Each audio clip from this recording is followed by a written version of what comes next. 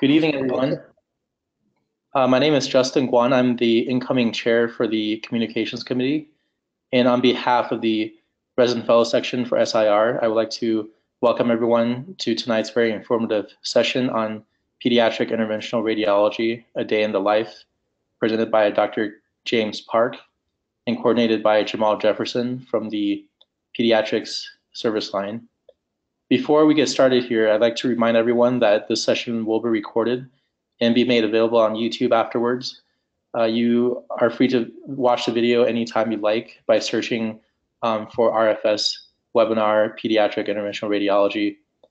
And if you guys have any questions anytime throughout the session, feel free to write them in the questions box, and then we will wait till the end to address them. Without further ado, I will give the screen over to the Pediatrics Service Line's Jamal Jefferson and Dr. Park for tonight's presentation. And then Jamal, you can go ahead and start whenever you're ready. All right.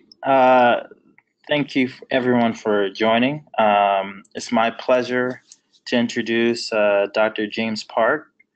Dr. Park and I met a couple years ago at a symposium at University of Pittsburgh. So get out and go to the symposiums and meet different physicians and build some relationships. Dr. James Park is a board-certified diagnostic and interventional radiologist. He's currently practicing pediatric and general interventional radiology at Children's Hospital of Pittsburgh and the University of Pittsburgh Medical Center. His current title is Assistant Professor of Radiology at UPMC. He graduated from Cornell University with a degree in genetics and developmental biology. He then completed his MD PhD at State University of New York, Downstate Medical Center, which in New York we call SUNY Downstate.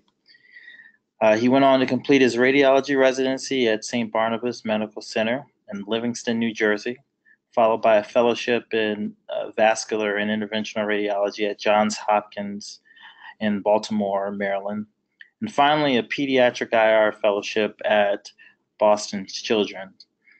His current clinical research interests are in interventional oncology, particularly tumors involving the liver, and developmental biology and vascular anomalies and malformations, including but not limited to lymphatic and venous malformations. Without further ado, tonight he will give us a glimpse of a day in the life of a pediatric interventional radiologist. Dr. Park? Well, thank you, Jamal. I'd like to thank Jamal Jefferson and Justin Guan for organizing this webinar. It really is a pleasure for me to spend some time to talk to you about just what the pediatric IR service is like at Children's Hospital of Pittsburgh.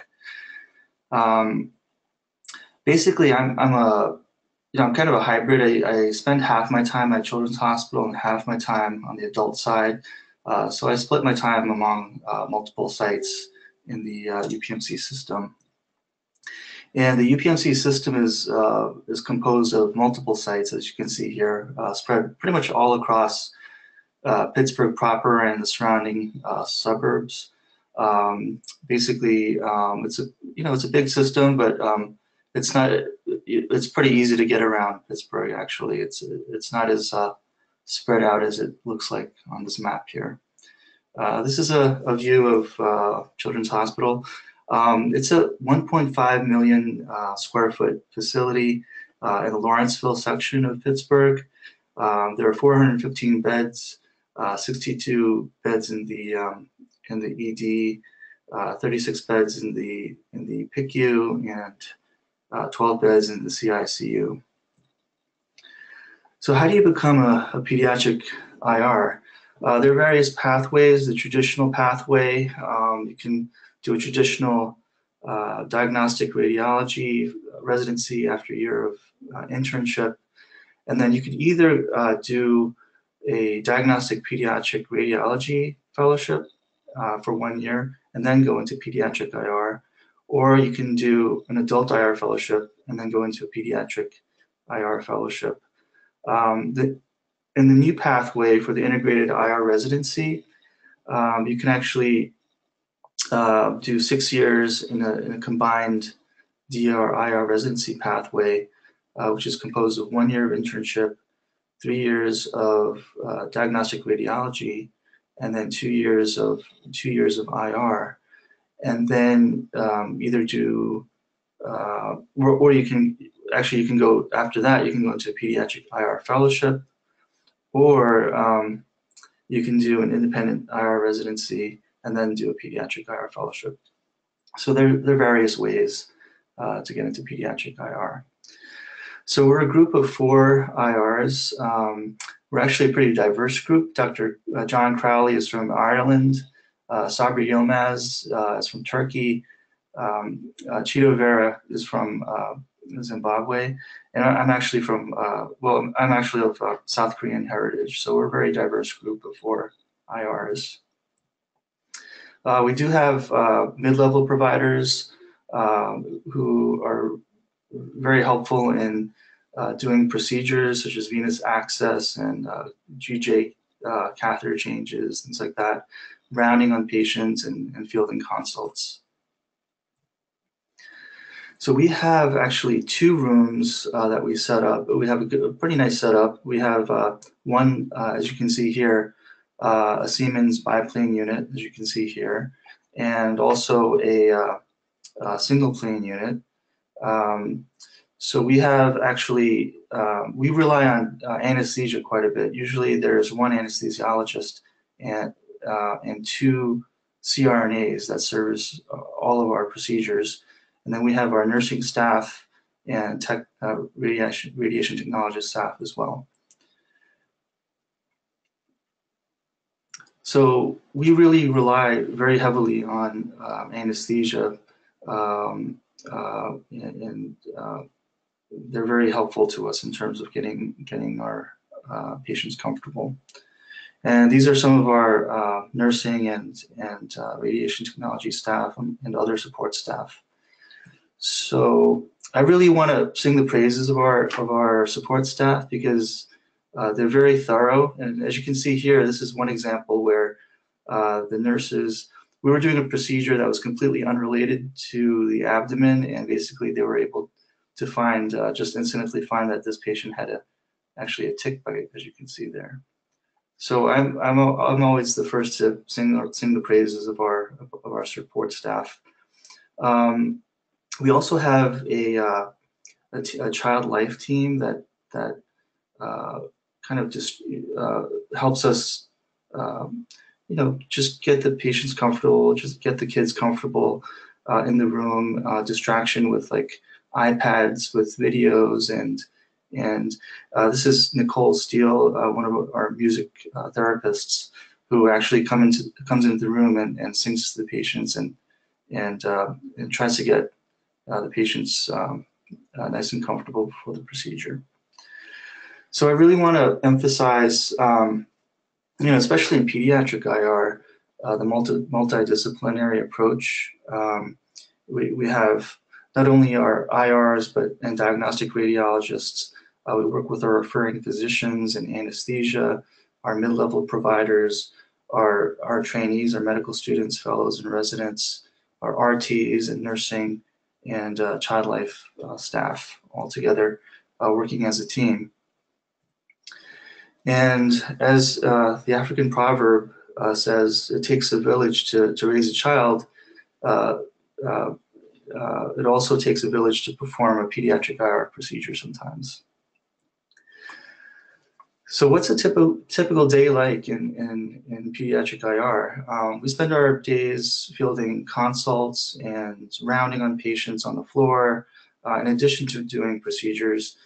Typical procedures, pretty much bread and butter IR, similar to an adult service, mainly vascular access, GI feeding tubes, biopsies of all kinds, usually kidneys and livers, but we also do bone biopsies, soft tissue biopsies, lumbar punctures, arthrography, pain management. We do steroid injections for kids who have juvenile idiopathic idiopathic arthritis and basically inject any joint pretty much from head to toe. We also do all kinds of drains, abscesses, biliaries, and nephrostomies. So basically, those are pretty much the bread and butter cases that we do in PEDS IR. I also wanted to go over some cases. Basically, the main difference between an adult IR and pediatric IR really is vascular anomalies. But that really deserves, I'm not really going to talk about vascular anomalies today because it really deserves a separate talk on its own, because the field is just so vast and there's just so many entities to talk about. But I really want to just give you like a flavor of the types of cases that we do. So I'm just going to go through a few cases, just pretty much like a show and tell. Here, case one, we have a 17-year-old female with history of hypoxic ischemic encephalopathy, seizure disorder, and has a metaport that's dysfunctional. You can flush forward, but you have no blood return on the port. So basically, this is a patient. You can see in the middle these large, spinal hardware, and this patient has a left-sided metaport that enters the left IJ vein, and you can see here that basically we're injecting the port, and on injection, you can see that there's actually contrast going back up along the path of the cathway, and generally what you want to see is just free flow away from the catheter down into the heart. And so here, this is pretty much what we call a fibrin sheath, which is pretty common. And you can see there, the contrast is basically just getting held up. So generally in these patients, they've had these catheters for a long time. They're very debilitated. They have chronic medical problems. We do our best to try to salvage these ports. And so in this particular patient, what we did was basically what we call a fibrin sheath stripping. We basically access their femoral veins and just snake a catheter up into the IVC, into the right atrium, and basically try to disrupt that fibrin sheath, as you can see here. Basically, we put up a catheter, just a reverse curve catheter up here, and just try to disrupt that fibrin sheath. And you can also put up like a gooseneck snare, and that's pretty much what we're showing there. And you can just take the snare, loop it around the catheter, and just strip that sheath, that fibrin sheath, off the catheter. The advantage of doing this also is you can actually reposition the catheter as well. You can see here that the catheter has sort of retracted a little bit. The tip of it, usually you would like it a little bit lower down. And the advantage of using a snare is to try to pull it down into the proper position. And here we have a follow-up DSA image injecting the catheter. And you see just how the contrast goes forward and does not kind of pull right up alongside the catheter. All right, so I have a companion case number 2, 6-year-old with Guillain-Barré syndrome, chronic inflammatory demyelinating polyneuropathy. Also has a dysfunctional port, which flushes and does not have any blood return. So this is a very similar case. And you can see here we're injecting the port, and it's a little bit more subtle. You can actually see contrast sort of hanging up along the catheter there. And on a DSA image, we've actually placed a catheter from the groin, gone past the brachiocephalic vein into the subclavian vein, and on injection, you can actually see a large filling defect here, kind of associated with the catheter there.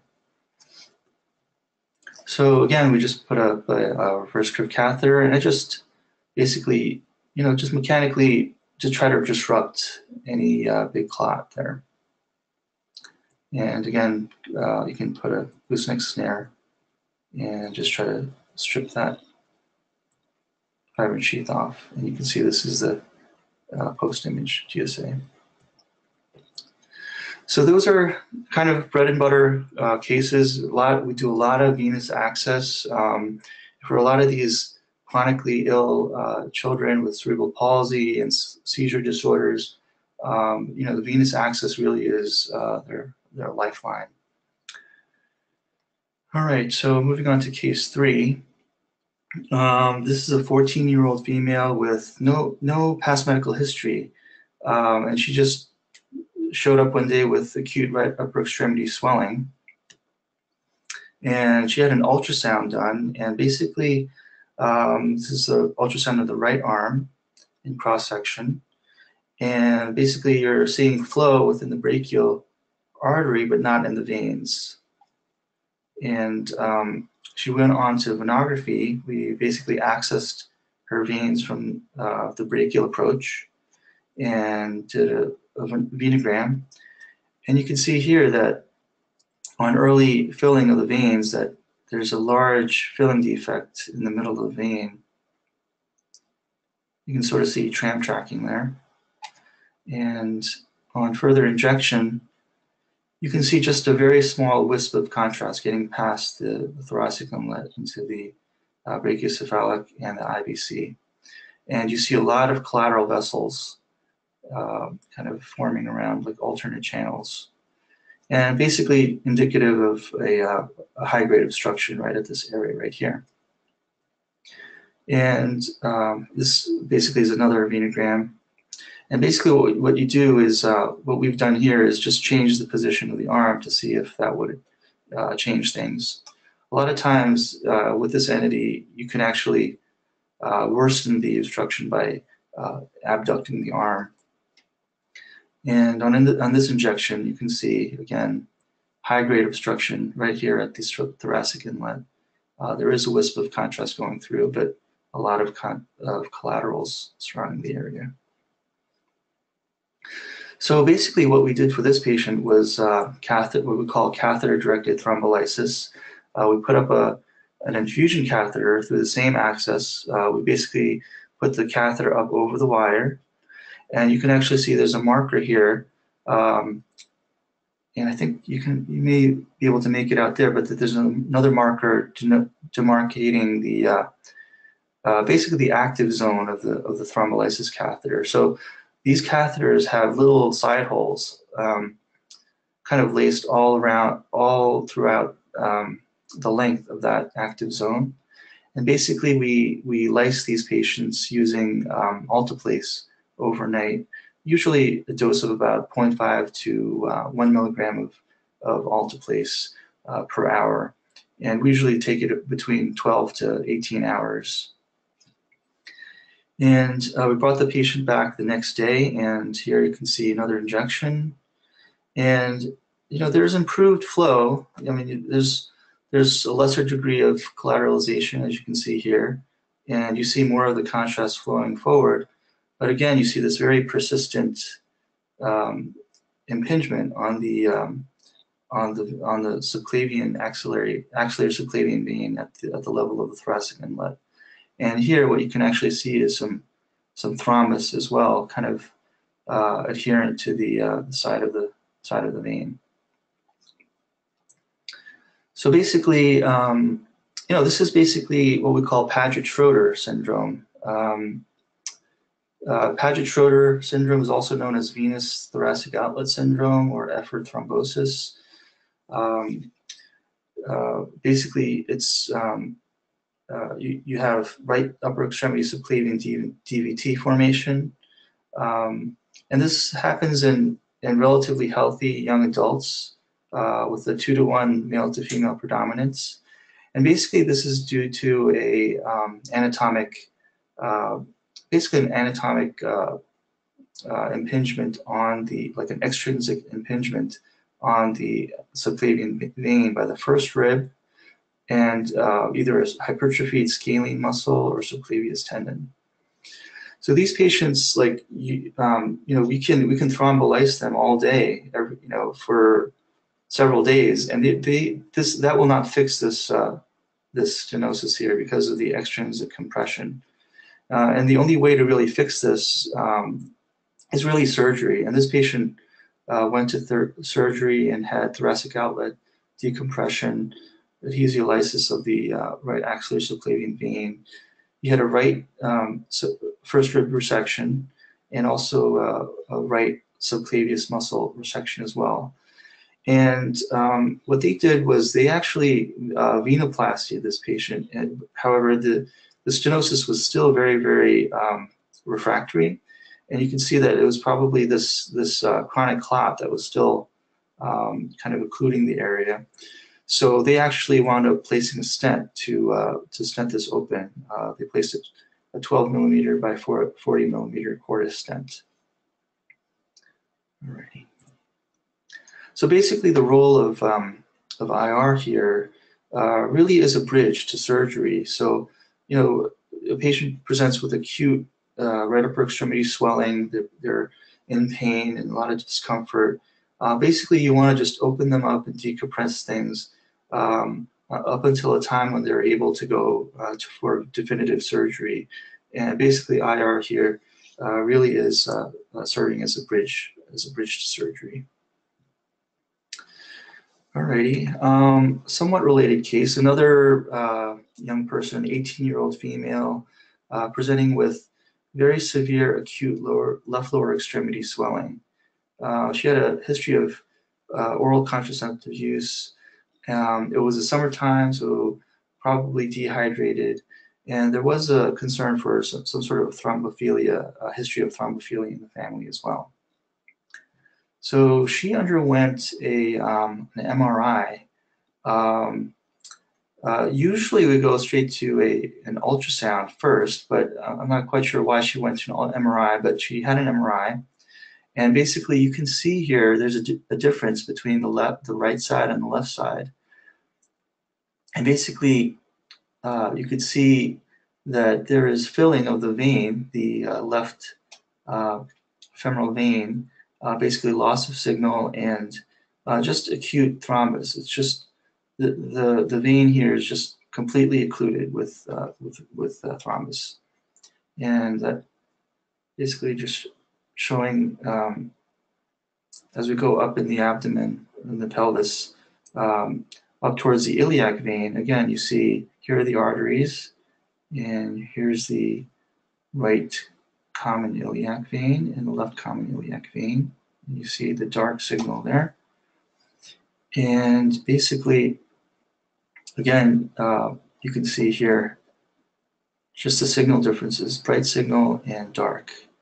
So there's complete occlusion of her deep venous system all the way up to the bifurcation to the IVC.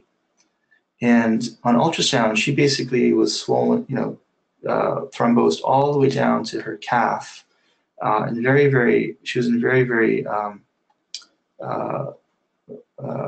much discomfort and pain, difficulty walking, and just severe swelling in the left lower extremity. So next step was we went to venography. Just to orient you, this is the left leg. We have this patient in the prone position. And so we're coming from the left popliteal vein, and here you can see our sheath. And we're just injecting very slowly, very gently, a little bit of contrast, and just following it up the leg. And we place a small Cumpy catheter, and again, injecting very small amounts of contrast, and just following it up all the way up into the pelvis. And here this is a digital subtraction image. Basically, we've made it all the way up to the bifurcation.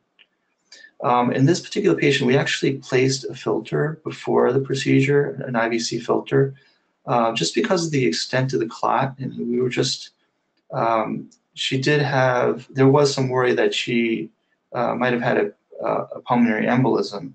So just as a prophylactic measure, we did place an IVC filter. But you can see the catheter going up the left. This is actually the left iliac, common iliac vein, and coming to the confluence. Here's the right iliac vein, and we're just injecting a small amounts of contrast. Some of it reflux down into the right side, and you can see here that there's quite a bit of if you can kind of imagine where the IVC would be, there's quite a bit of thrombus going up towards the filter.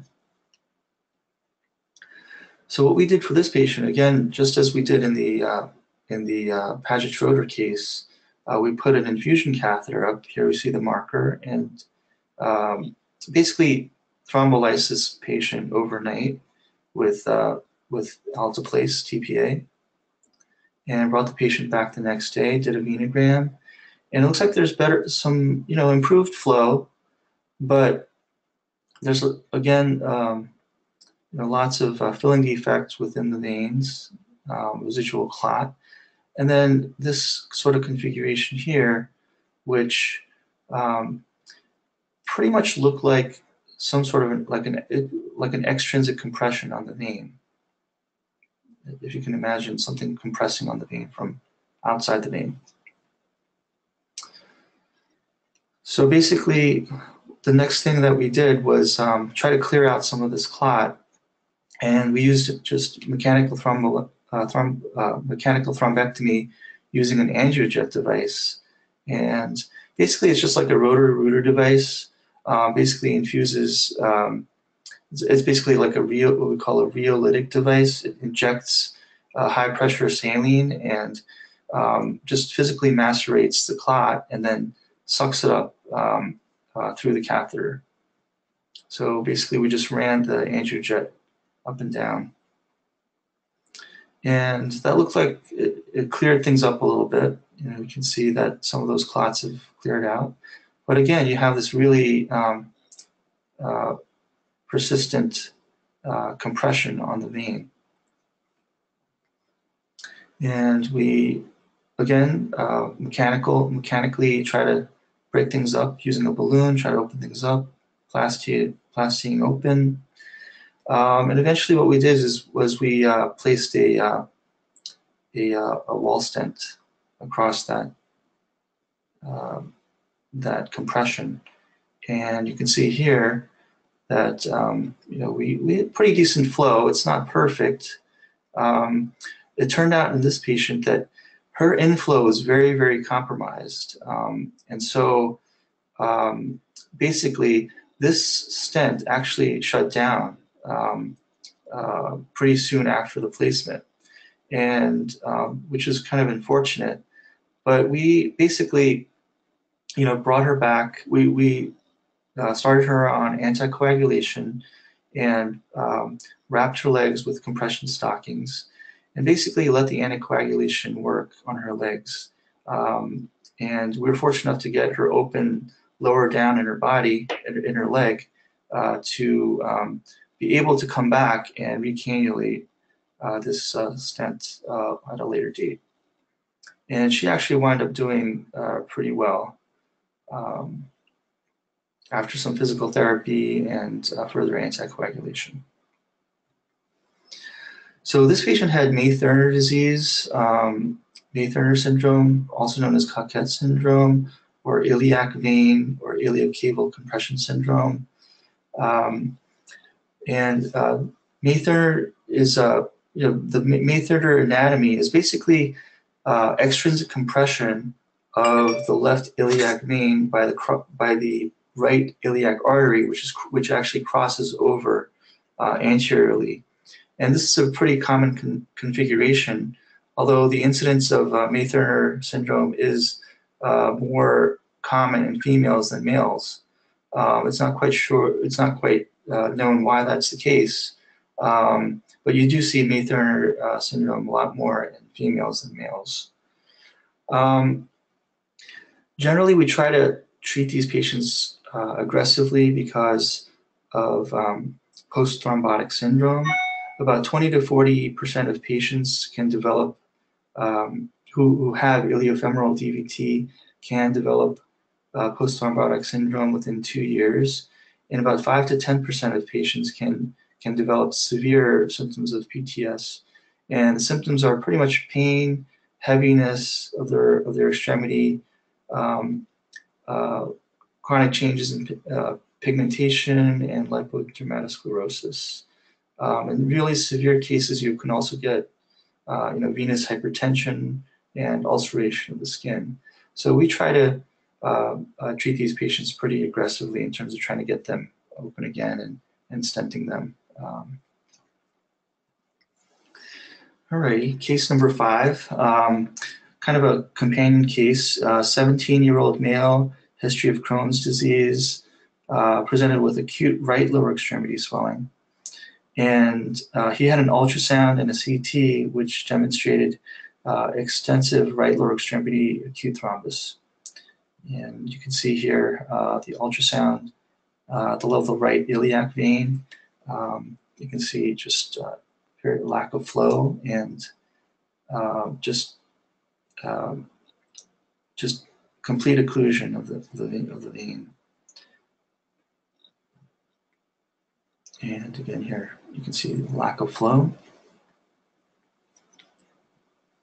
And all the way down to the popliteal vein into the calf. And so we access this patient. This is actually the right lower extremity. This time the patient is actually in the supine position. And we basically placed a catheter, injected contrast. And again, pretty much the same type of approach. Slowly follow the contrast all the way up to the pelvis. Basically, we use like a Comfy catheter and like a stiff glide wire, and very slowly we make our way up into the pelvis there. And here we're injecting a little bit of contrast. And pretty much we make our way up into the IVC and placed another infusion catheter. So here's the marker here, and here's the proximal marker over here.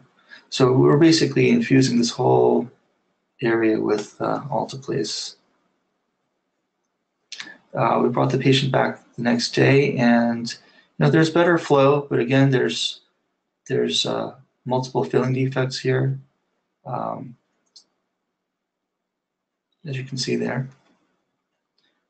And another injection here, and you can just see that it's getting better and better, but you're seeing these persistent areas of clot. And again, another injection there, and you see this really persistent little focal area right there.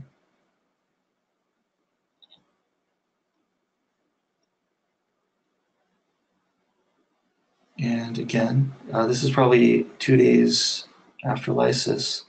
And again, there's like a focal area of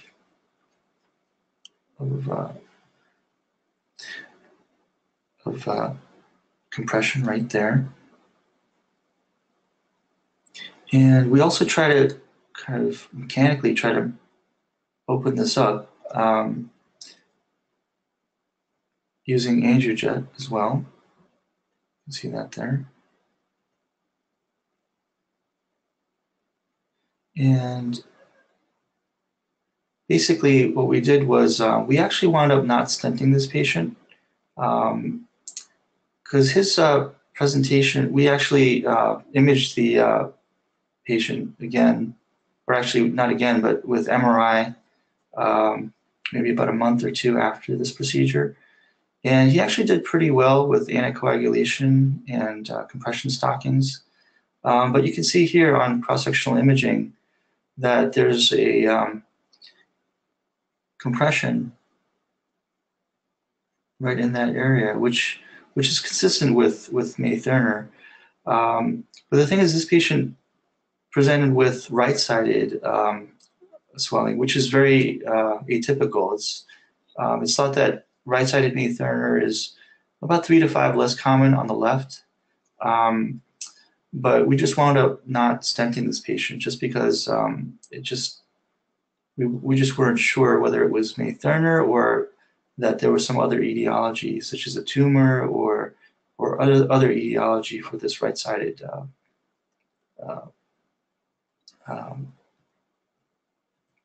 thrombosis. Okay. All right, case number 6, another companion case to the previous 2 cases. 14-year-old male, acute right lower extremity pain and swelling. Ultrasound showed occluding thrombus, pretty much extensive thrombus all the way down from the iliacs down to the calves, to the right calf. And notably, there was no flow in the mid and distal IVC. Again, the ultrasound showed completed thrombosis. Here you see non-compression and compression. You see non-compressibility of the vein. Lack of blood flow. And the same thing all the way down to the common femoral vein, the superficial femoral vein, and the down to the calf, the peroneal vein. So this patient also went to venography. We accessed his pretty low down in the calf. I think it was actually the posterior tibial vein that we accessed. And on injection, you can see just massive amounts of clot.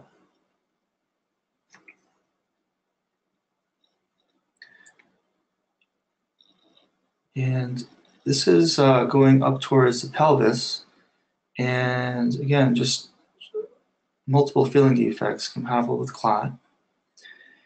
And we actually got up to the lower abdomen, and we had this very strange configuration, like this very kind of tortuous vessel here. And it was very puzzling. Had we just cannulated a small collateral vein, collateral vessel, wasn't quite clear what was going on here. Further injection. And basically, you don't really see the native IVC here. You're just seeing a bunch of collateral vessels kind of going all the way up to the level of the diaphragm. And this was injecting the left side. And again, we see pacification of the left common iliac vein, but again, you never actually see crossover into the IVC, and we're just getting lumbar and hemiazygous collateral channels.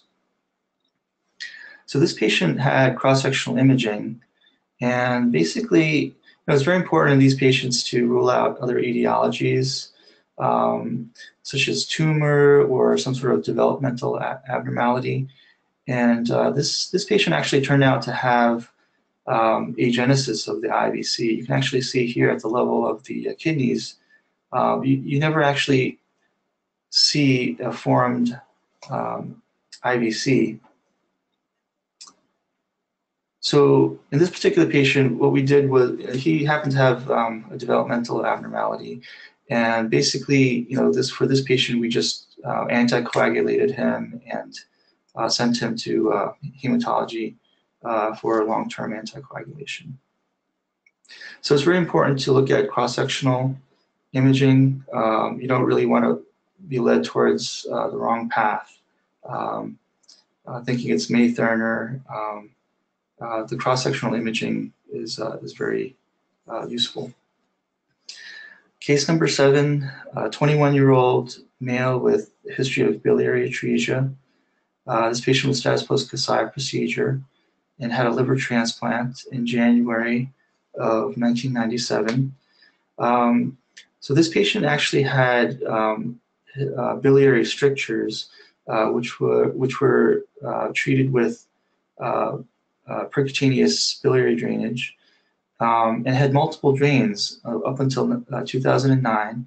And then did well thereafter, and then came back to us in 2017 with elevated LFTs. So this is a cholangiogram of a transplanted liver. You can see a Chiba needle accessing the biliary system here with contrast injection. And this is back in 2004. More contrast injected. And you can see the very complex configuration of the bile ducts. We're filling the bile ducts, but we never actually see a connection of the bile ducts with the bowel. So this patient wound up with an external drain, basically to decompress, and then came back at another time for internalization. They were able to get across the anastomosis and into the small bowel. And this is a balloon catheter, just trying to stretch open the biliary stricture. And this was the result here. They were able to leave a catheter across here and serially dilate the stricture usually about every 2 to 4 weeks. The patient would come back for balloon dilatation and catheter exchange.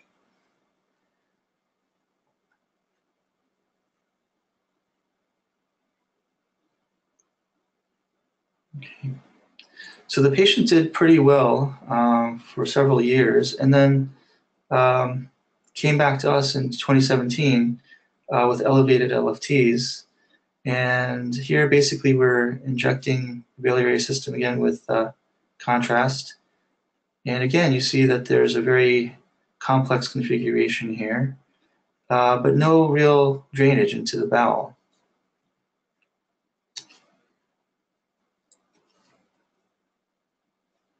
You can sort of make out a shadow of the bowel here.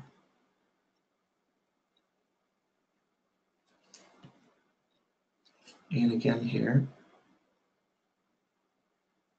But we could never actually see actual contrast draining towards the bowel. Alrighty. So we basically left an external drain for this patient just to decompress things, and then brought the patient back about a month later. And eventually we actually ballooned some of these strictures. You can see a balloon cath there, and left an external drain for decompression. And brought this patient back a month later, and eventually we were able to actually pass a guide wire across the stricture and into the small bowel, as you can see there. So generally what we do with these patients is serial dilatation of the stricture. We bring them back every 2 to 4 weeks. Through the access, we place a sheath, we place a wire down, and then put a balloon catheter across to serially dilate. And we do this every 2 to 4 months until the stricture opens up. And here's more examples of balloon dilatation.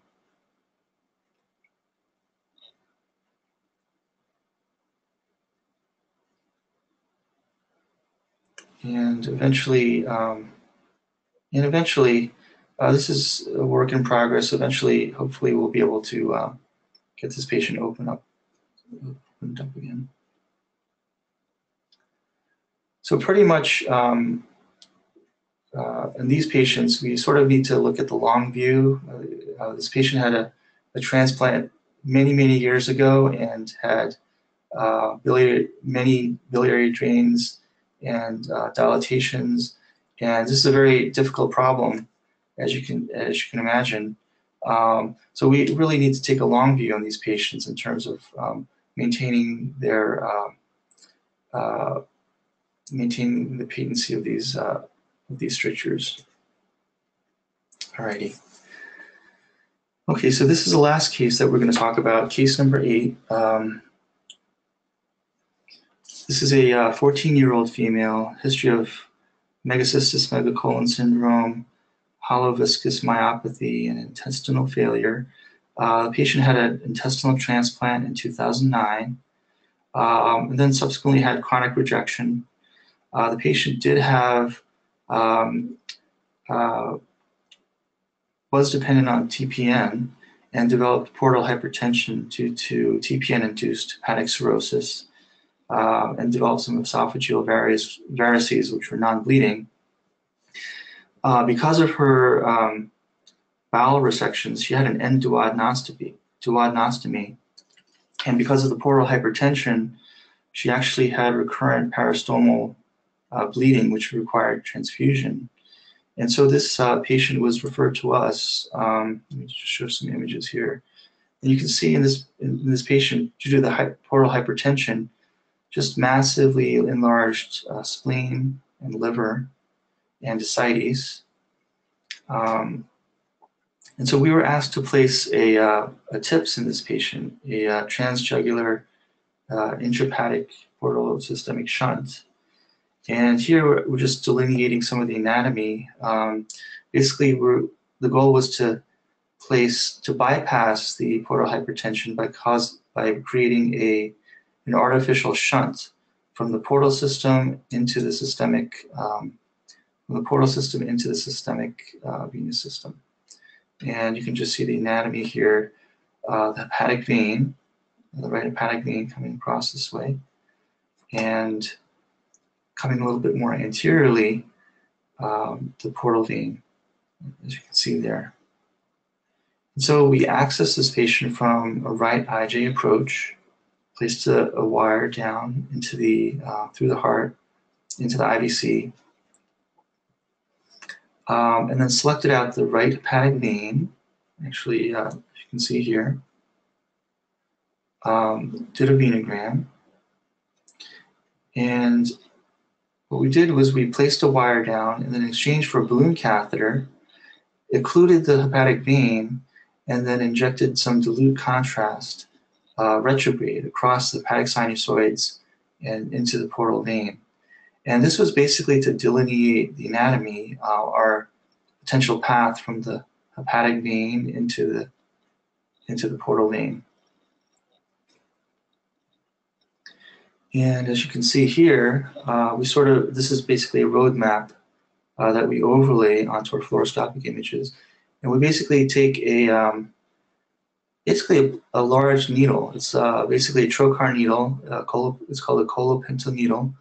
And we basically cause an artificial connection between the hepatic vein directly into the portal vein, as you can see there. And that's our contrast injection there. And so the whole reason that we're doing this is because this patient had an endoduodenostomy, and you can actually see a lot of varices down here. There was a lot of back pressure in the portal system, causing enlargement of these varices and basically bleeding from the varices. And so the goal here is to place a stent to relieve this pressure across that parenchymal tract through the liver. And here we see, and basically here showing the deployment of a stent right there. And there's our injection. Alrighty. So that's a transjugular intrahepatic porosystemic shunt. Alrighty. Okay. So this patient did pretty well. She had some relief of her bleeding, but she actually came back several months later. The hope was that the shunt would pretty much relieve the pressure here and that these would go away. But she still had persistent bleeding. And you can actually see on an injection, we actually put a catheter down through the tips into the portal vein. And on injection, you can actually see a pacification of some of those varices. And we decided to actually go ahead and coil embolize these varices. And you can see we just basically just disconnected the varices from the main portal system.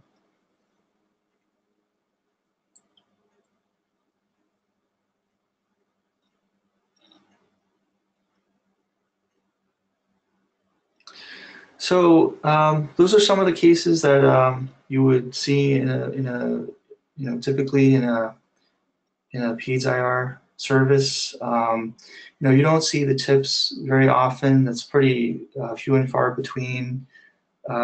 We do see the biliary strictures quite often. Children's Hospital is a pretty active transplant center. But hopefully, that gives you a little bit of a flavor of the types of cases that we do. Basically, it's a good mix of cases. We go from anywhere from the premature newborn up to the teenager and sometimes adults. So I really enjoy the variety of cases or the variety of the patient population, and also enjoy the pediatric population working with young people. And I really feel like we're really affecting the lives of the patients going forward, because they have so many years ahead of them to live. And that's pretty much it. I just wanted to emphasize the importance of the multidisciplinary approach, and I like to joke with my staff that there's no I in IR, that this is really a team effort, that everyone, it really is not possible to do these cases without the support staff, the anesthesiologists and nurses and technicians. And that's pretty much it. All right, thanks, Dr. Park. Thank you very much for the interesting cases. We're going to move on to questions here, and I see that Vishnu had asked a question here. His question is, how many interventional oncology procedures do you perform in the PEDS population? What procedures are there? And then are there any unique procedures that you really only see in the PEDS IR field?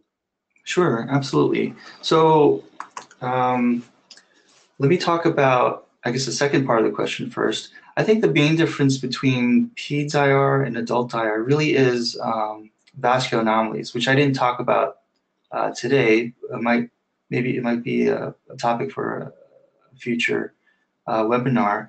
But in this patient population, as opposed to adults, you do see a lot of vascular anomalies, like high flow AVMs and low flow lesions like lymphatic malformations and venous malformations, things like that. So to answer your question, I think the vascular anomalies really is the difference between adult and PEDS. To answer the other part of the question, for interventional oncology, it's pretty much like bread and butter, like venous access, like ports, venous access, biopsies. We do very few kind of local regional therapy for things like tumors, like liver tumors and things like that. I think there are some centers where they're trying to do things like TACE or Y90 for liver tumors like hepatoblastoma and HCC, which were refractory to systemic chemotherapy. We don't really do much of that at our children's hospital, but we do. That's something that may be kind of like a growth area that we might look into in the future. But those tumors are in the pediatric population are they're actually pretty rare. So there aren't really that many centers doing those types of procedures. Okay, and I actually have another question. So for those of us, going in either way, because you said the ways to get into pediatric IR is either going through PEDS radiology, then PEDS IR fellowship, or adult IR and then PEDS IR. Like for instance, if I'm going through the direct or IR-DR combined pathway, later on, I think one option would be to do a PEDS IR fellowship. I'm actually really interested in PEDS patients. I saw though a lot of job postings are saying that they look for applicants who have done a PEDS radiology fellowship, then a PEDS IR fellowship. A lot of those are for like academic positions. So then like in between academic and private practice, do you see any like benefits or harms into doing like adult IR then PEDS IR versus PEDS radiology then PEDS IR? Yeah, that's a good question. I think generally speaking, most of the PEDS IR jobs are in big academic centers, and in those places, generally, like you're pretty much split between doing. I mean, a lot of the places they're are looking for people who can do diagnostic radiology in addition to PEDS IR. So it really depends on what you're looking for. If you see yourself more as like you know, a straight adult IR person who also does PEDS, or if you see yourself as a PEDS diagnostic person who can do procedures as well. But I think in most cases, I think for PEDS IR, you'll be working in like a large children's hospital. That isn't to say that there are private practices out there that are looking for people who can do PEDS IR. So it really depends on kind of what you're looking for and pretty much you know, what the job market's going to be. Okay.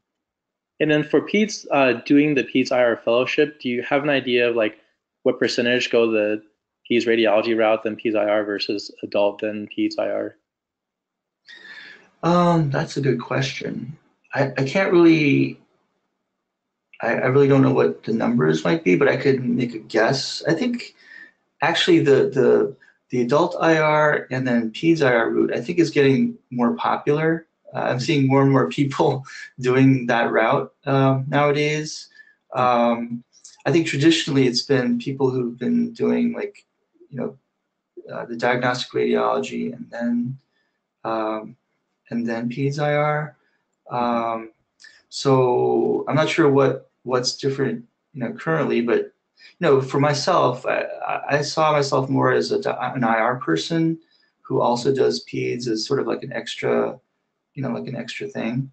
Like I had a couple of mentors in my fellowship who, you know, who they were adult IR people, but they sort of had their own niches in terms of like doing vascular anomalies or other PEDS procedures. Which, you know, I admired and you know, thought would be a good route to go. So that's how I decided to do a PEDS IR fellowship as well. Great, thank you. And then we have Amanda here who is asking if you are willing to share your email in order for everyone to reach out. Sure, absolutely. Let me see how to do this. Let's see. Let me just call out my email, okay? Hold on a second.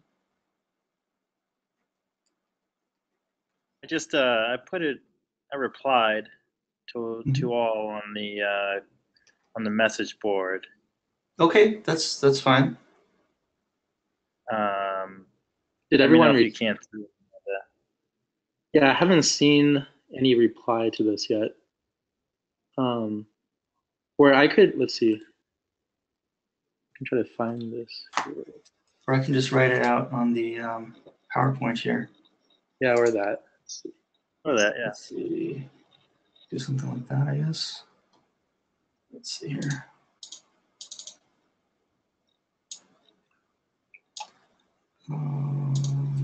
Do something like this. There we go. I'll just write it down there. How's that? That works too. There you go. Actually.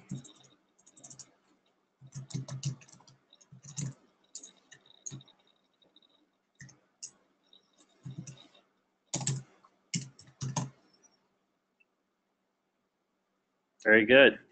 All right. All right, great. Yeah, and people are saying they see it. Okay, great. Someone else asked here, for medical students in the area, would you be willing to have people shadow you? Sure, that would be. I've had people. We've had people shadow. We've had people shadow. That should be no problem.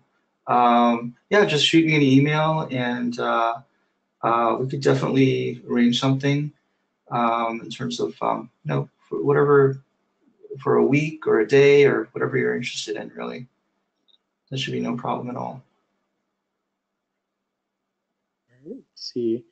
And I had another question. So, in your typical practice, what percentage of procedures do you are in adult IR versus percentage in PEDS IR? How is it split? I see. So I'm pretty much split 50-50 between peds and adults. So like 1 or 2 days a week, or sometimes 2 or 3 days a week, I'm on the ped side. And then other weeks, like 2 or 3 days, like I'm over on the adult side. So I'm pretty much like split 50-50. And then are there a lot of positions in the academic community to allow people to do that, to like have a mix of both adults and peds IR procedures? You know, that's a good question. I think it really depends on the institution. A lot of places, peds is sort of split off from adults, but there are places where you do both in the same institution. I think I think most places are like that, where you know, you're doing peds and adult IR, and it's the same faculty. When you go into like a children's hospital, like you're a little bit, if it's like a standalone children's hospital, you're sort of separated from the adult side. But it really depends on the institution. I'm sure there's like pretty much the full gamut of variation. All right. And then we have Jesus here who asked, is PSIR also moving towards clinical with actual clinic days? For clinic days, you know, we actually, right now we're not really, you mean in terms of like having like an actual clinic for like, you know, we don't really have like a clinic day per se in terms of, actually that's not true. On the vascular anomaly side, we do have a dedicated clinic at Children's. Basically every Thursday, there's an all-day clinic just for vascular anomalies. So for that specialized area, we do have clinics. But for the other stuff, we generally don't have clinics. But that's something that we're working on, possibly starting up. I see. So one of the things, I guess, maybe what Jesus is asking, the SIR leadership is having the training programs for adult IR go towards a clinical practice model where we admit patients, follow them up longitudinally, have dedicated clinic days, following them as inpatients, as outpatients. So I guess he's asking if peds IR is also following that kind of practice model. Yeah, I can speak for, I guess, what we do at Children's in Pittsburgh. We generally, basically, you know, generally we don't have our own admitting service. We generally admit to, or we get referrals from, you know, the pediatricians or the surgical service. So they tend to be the primary, you know, the primary providers, and we generally don't. Like, for example, for a vascular anomalies case, we would do the procedure, but then we would actually admit to like plastic surgery or whoever the referring service is. Great, thank you. And does anyone else have questions here? I had a question, Dr. Park. This is Jamal. What brought you towards peds IR? I mean, it seems like for me, I didn't know about it until I met you, actually. Sure. Mentor, or did you know about it before? Yeah. So I actually, yeah, I actually kind of got into peds IR sort of indirectly as well. Like, you know, I did have a couple of mentors in my adult IR fellowship at Johns Hopkins. So like Sally Mitchell and Clifford Weiss over there, they actually did a lot of the peds, like the vascular anomalies, and it was you know, it was a good experience. It was a good year of fellowship, but I really didn't feel comfortable kind of managing those cases. Like I felt like it would be great to have a niche, but I really wanted some extra like training in the area, and they happen to have a position open in Boston, and they do a lot of these cases, like the vascular anomalies cases there. So it was an opportunity that just sort of kind of opened up, and it was there, and it seemed like a good opportunity, pretty much. And that was pretty much it. I mean, it is an extra year of training, but I guess my approach or my philosophy was that you don't really get a chance to once you're out in practice, and if you wanted to do this type of work, it's a lot harder to sort of learn on the fly than to kind of have a dedicated year in Peds IR. So, it seemed like a good opportunity for me, and it's not for everyone. It is definitely another, like an extra year of training. And then we have Shannon, who asked, do you think there is any niche for neonatal IR specifically? Neonatal IR, that's a good question. I'm not quite sure. I really don't know, to be honest with you. That's something that, the thoughts crossed my mind, or I'm not really sure what the status is in terms of like people doing those kinds of procedures. But that's definitely something, maybe down the road might be an interesting area to look at.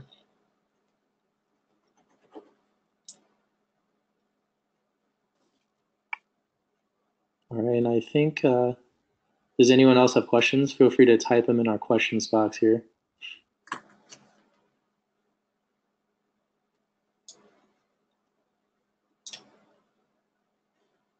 All right, so if not, I guess we can complete the webinar here. All right, great. Yeah, thank you very much, Dr. Park, and thanks, Jamal, for coordinating this for us. Sure thing. Appreciate it. All right, thank you guys. All right. So again, everyone, this webinar is recorded and will be available on YouTube afterwards. Give us a couple days to get it uploaded, and then you'll be able to access it. Thank you very much. Thank you to our speaker, Dr. Park, and our coordinator from the PEDS service line, Jamal Jefferson.